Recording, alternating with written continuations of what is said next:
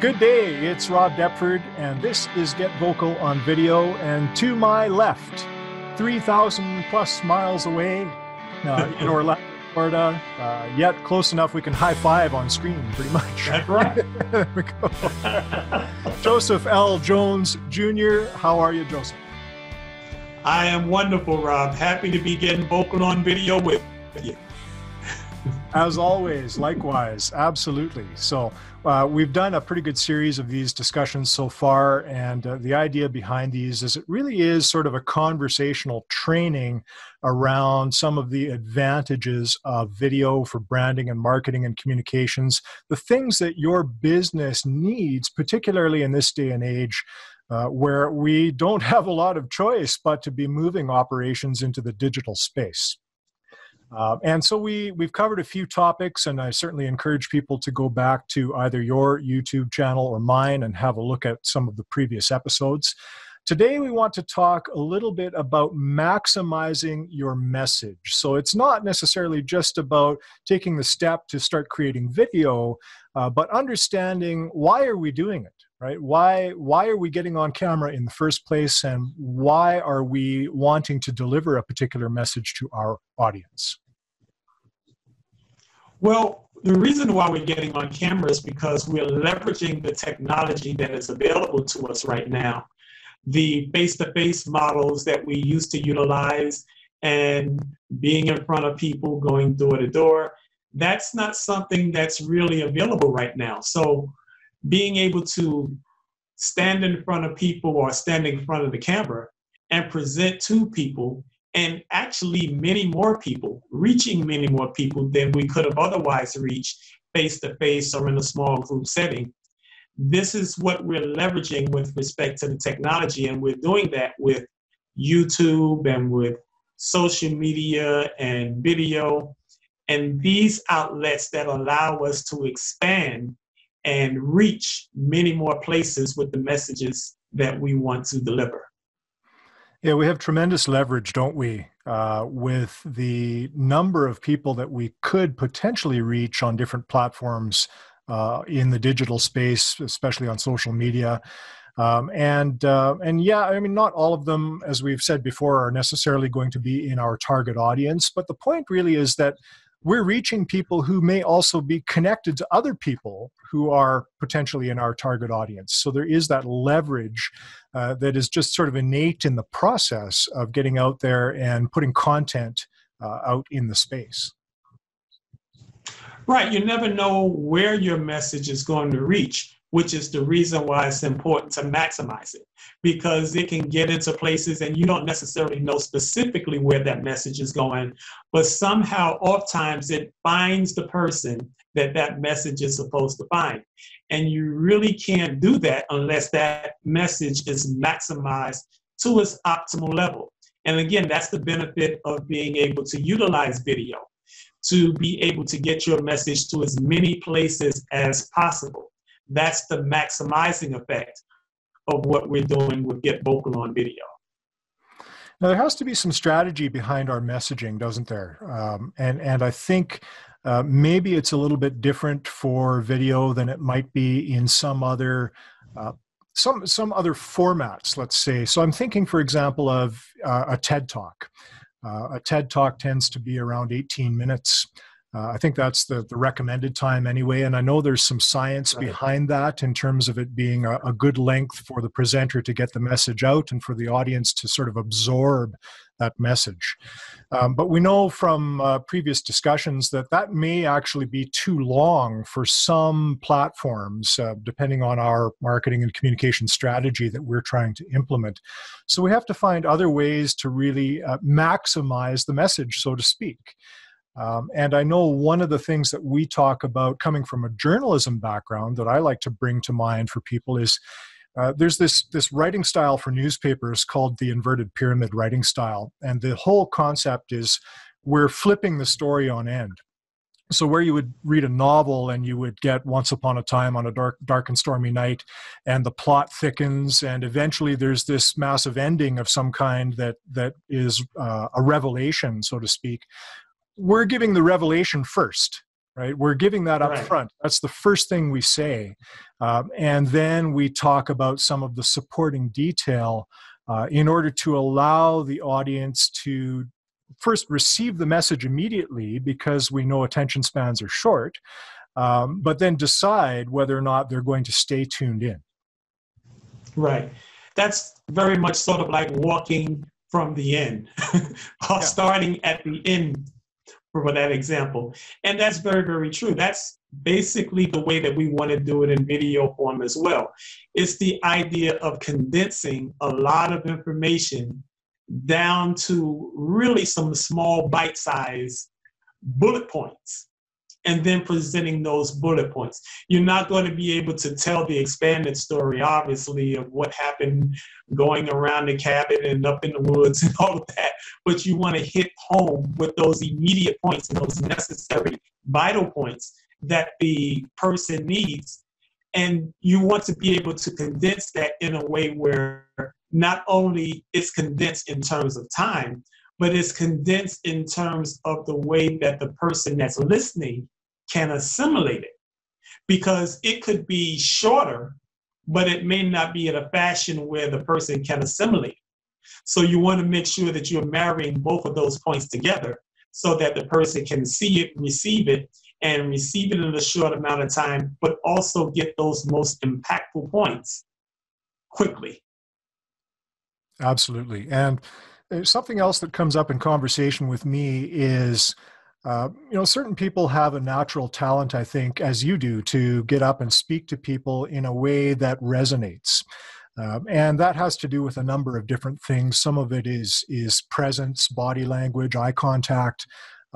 Some of it is vocal cadence, the ability to have inflection in the right places when we're speaking, to help bring home the message, in a sense, in many ways. And what I tell people is, yes, I mean, I have broadcast training from years ago, so that's where that comes from for me.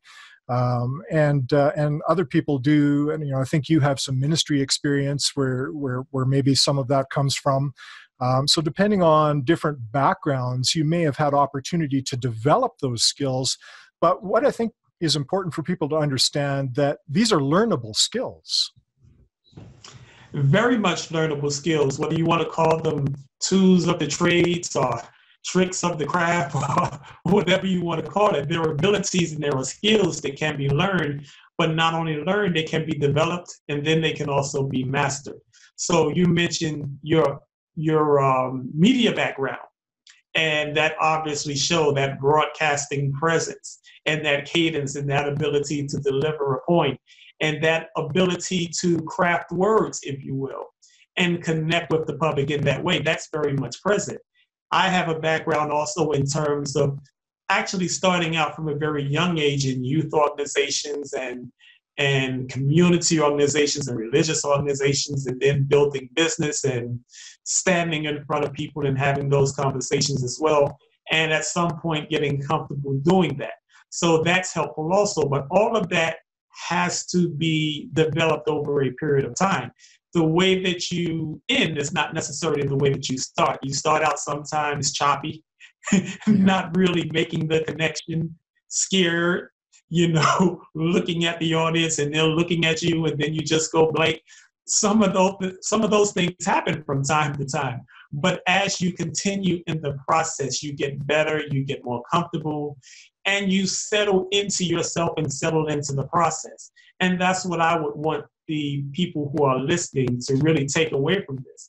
It's a process, but it doesn't necessarily have to be a long process, because it's based on your ability to really settle in to the process. Just settle into it and don't try and fight with it. When you try and fight with it, that makes it a little bit more difficult, and that makes the process a little bit longer. But you want to keep in mind that the people that are listening to you are connecting with what you're presenting to them based on where you're coming from. And if the place that you're coming from is a place that they can connect with and a desire of yours to connect with them, they'll gravitate to that and they'll connect to that. And that will help your message to resonate more with them. Yeah, and I think at least how I would measure that is through the engagement that I receive from the message itself. So if I'm posting on social media, I'll watch and see, am I generating comments on the post? Is there some conversation starting to happen in the thread? Am I getting emails, right? Or is there some other thing happening as a result of the message that I've delivered? And for business, I mean, ultimately, people want to get customers, and I get that. But Right. I think that, Right. it's not a direct line like maybe it was at one point. It's not craft the message, make a sale. It's craft the message, build a Right. relationship, establish a long-term identity, as you've talked about before, as somebody who is trusted and known and liked, and maybe somebody that our customer might want to buy from at some point. But it is a longer term process, and I think that, in terms of maximizing the message, we have to think about these multiple ways of measuring not just the sale, but other things that measure the effectiveness of our message. I think the greatest measurable is the relatability. If they relate to you, and it goes back to the idea of maximizing, first you want to be able to maximize yourself. And Yeah. as you're maximizing, then you bring that same maximization to your product and your presentation. Then once the customer or the client connect with you and resonate with you, then they'll be willing to buy and support however they can with whatever product that you come out with. But it starts first with that relatability with the person that's actually presenting.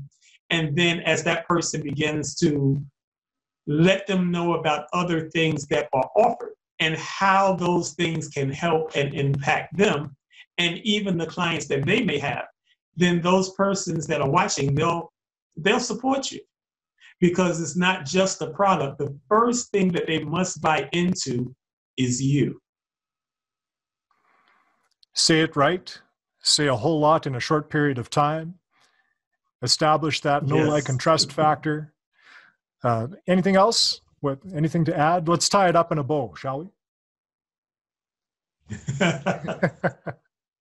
Well, I guess the biggest takeaway is going to be, in terms of maximizing and getting your message out, the first thing you want to make sure is that you're doing the background work and the foundational work of maximizing yourself, maximizing the products that you're utilizing, getting the most out of those products.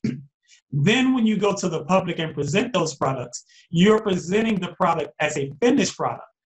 And then when the customers see what you're presenting and they see that that product is completed and that person has gone through the process themselves, then they'll say, well, maybe I can do this. If he did this and he went through these steps, then I can do that also, if the person that is presenting is trustworthy and have established some type of consistency and have branded themselves properly.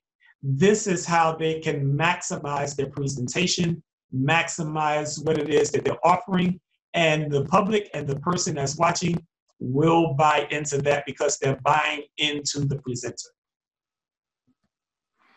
Wise words, as always, Joseph L. Jones Jr. We appreciate everybody watching, and hopefully you'll get some value out of this series. As I mentioned off the top, we've got some other episodes on both of our YouTube channels, and certainly encourage you to go and check those out. And if you have comments or questions, leave those in the comments down below. If it's on YouTube or if you're seeing this on LinkedIn or another platform, we'll certainly try to respond as quickly as possible to those. And otherwise, hope to see you for another episode. We'll talk to you soon.